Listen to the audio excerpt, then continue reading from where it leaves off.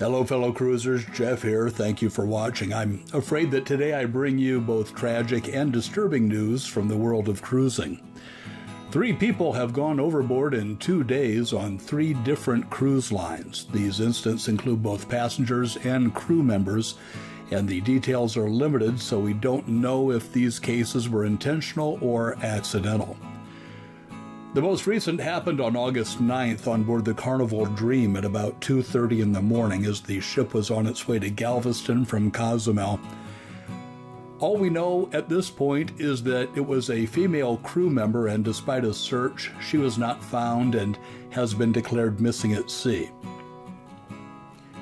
Also on August 9th, a passenger on Royal Caribbean's Explorer of the Seas fell into the Adriatic Sea near Croatia.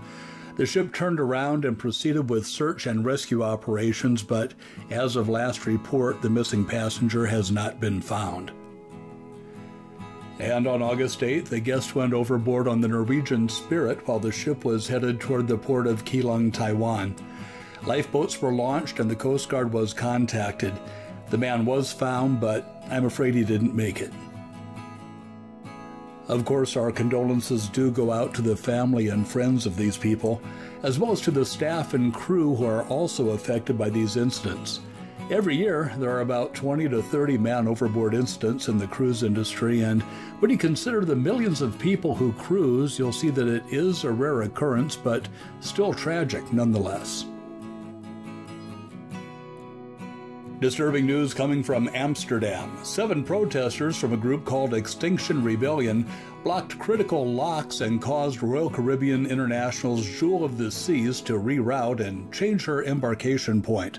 This happened this past Saturday, August 10th.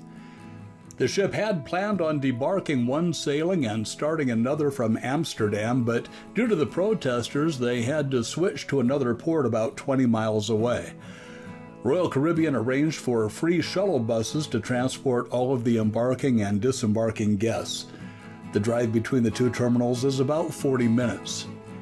The activists reportedly chained and glued themselves to the locks so that the ship couldn't pass through. They were protesting against the perceived environmental impact of the Jewel of the Seas. Of course, it is ironic that the result of the protest was that a small army of buses had to be deployed to transport thousands of passengers to and from the cruise ship.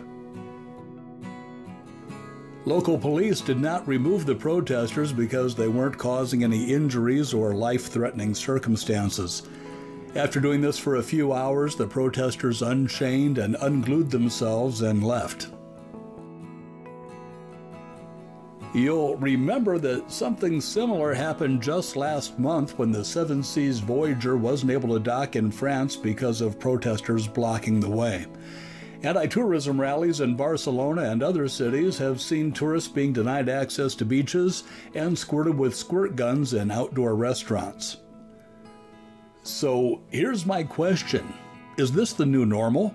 Have protesters found a way to disrupt the cruise industry, and if so, will they be doing it more often? What do you think? Put your thoughts in the comments section. Before I get to the final 2 stories, I'd like to ask you to please click that like button to help get this little video recommended to others. And then if you're in a click-happy mood, go ahead and click on that subscribe button down there too. We're fast approaching 4,000 subscribers, and I'd love to have you as one of them. The Carnival Vista is having mechanical problems, and that means that thousands of passengers are getting a very different cruise than what they signed up for. On Saturday, many of the guests were already on board when they got a text telling them that due to mechanical issues, they wouldn't be going on the Southern Caribbean cruise they were planning on. They were supposed to leave Port Canaveral and visit Aruba, Caraco, and Grand Turk, but the ship was experiencing an issue that made it impossible to attain the cruising speed needed to visit those ports. So instead, the itinerary was changed to a trip to the Bahamas, including Nassau, Princess Keys, Freeport, and Half Moon Cay. By visiting the Bahamas, the Carnival Vista can chug along at a slower speed that will allow engineers to work on the propulsion system while the ship is still moving.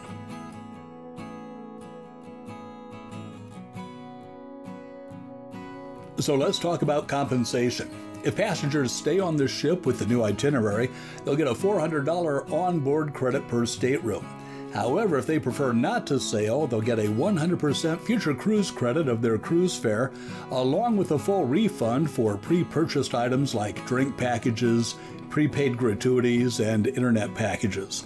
And of course, everyone will get a full refund of any prepaid shore excursions booked through Carnival Cruise Line.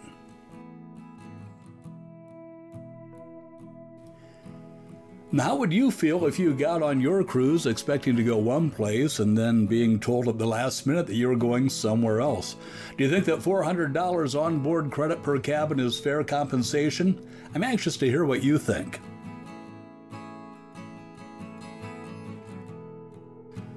Finally, we were warned months ago that this could be an active hurricane season, and a new storm that's brewing is already causing some cruise lines to change their itineraries. The world's largest cruise ship, Royal Caribbean's Icon of the Seas, was supposed to be doing a southern Caribbean tour visiting St. Kitts and St. Thomas, but they're now moving to the western Caribbean visiting Roatan, Honduras, Cozumel, and Costa Maya. They will still be visiting Coco Key, which was also on the original itinerary. The Norwegian Breakaway is also changing her itinerary from the eastern to western Caribbean.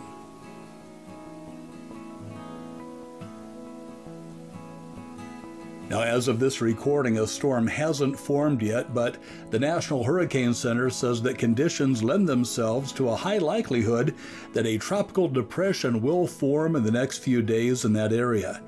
They give it a 70% chance of developing in the next 48 hours and a 90% chance over the next 7 days.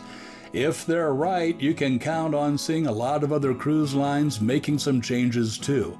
So if you have an Eastern or Southern Caribbean cruise planned for this week, be prepared to make some changes.